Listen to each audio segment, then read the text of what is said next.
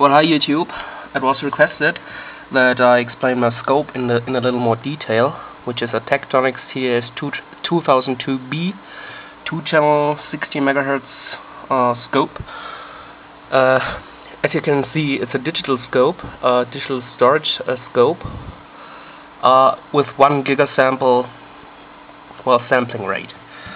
So, for the tests, I will show you here a little demonstration about the basic functions of the scope. That's what we have time for anyway. I connected the probe to my function generator. I connected it directly to the jack, so the signal is you get a better signal here. So it's a rectangular signal. I can modify it a little. Let's see. And I can also change the curve form to sine, right? And to triangle. Sine.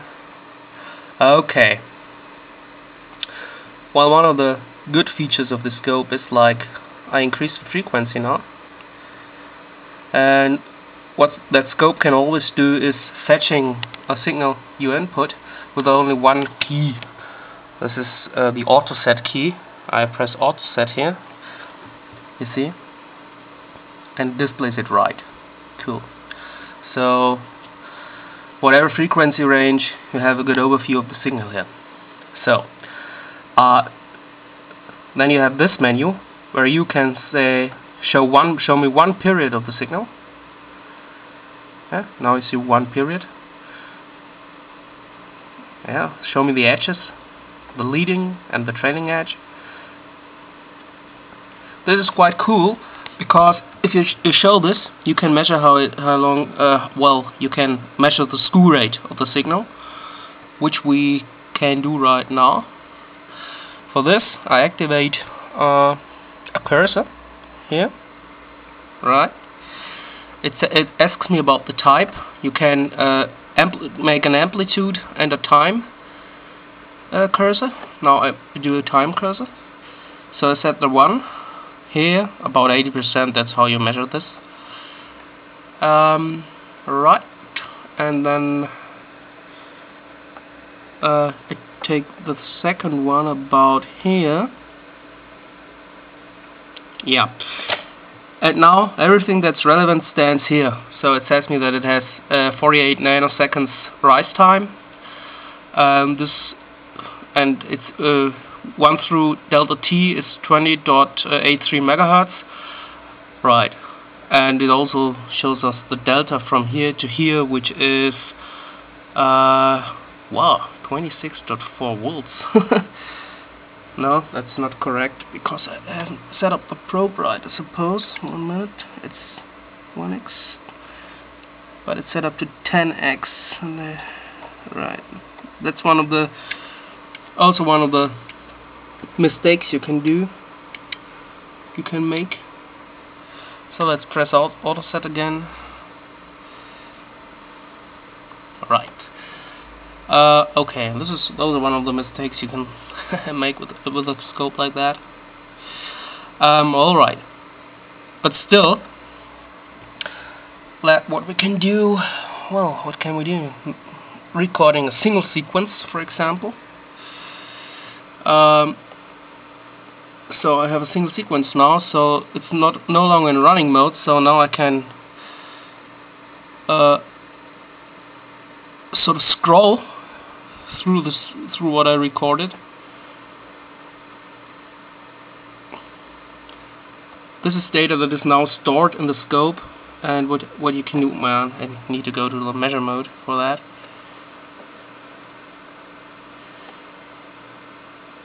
Okay, not quite. Let's go into running mode again. Run stop. So now it's a real signal again. Well, let's really zoom up into the trailing edge now. If you are in the measure mode, you can here configure the scope so you can see many of the values that are relevant to the signal, like the rise time. we measured the rise time. Do you remember? I said it was about 22 nanoseconds. That's what it says here. It says about 23, 24 nanoseconds rise time. This is what we measured manually. It doesn't know the period now because we do not display a whole period of the signal. But oh, come on.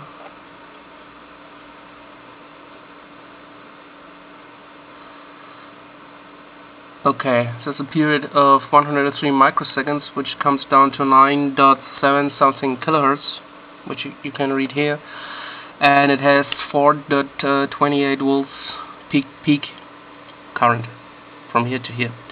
Alright, okay, I wanted to zoom into the trailing edge, so I just change the diff. Now it's 2.5 microseconds. I go down to 250 nanoseconds. No, that's not the one I need. That one I need. Yeah, there we go. Let's make it 100 nanoseconds, and now it's 50 nanoseconds. Now we can see it. The trailing edge of a rectangular signal. So you see, once it changes, it takes a little time to swing in, sort of. And if you use long cables, like that cable, for example, it would swing more wildly. You see, it doesn't swing so hard, but that's quite normal, what you would expect. Okay, so much for that scope. As I already told, you can do maths, like you can do a Fourier analysis, and of course you have two channels.